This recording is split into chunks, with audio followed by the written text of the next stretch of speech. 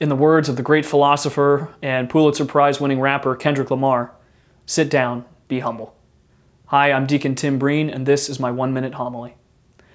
If you've ever had to organize seating for a formal event or even for a classroom, you know it's a challenge. Who can or can't sit with who gets, or better, who needs the most important spots in the front.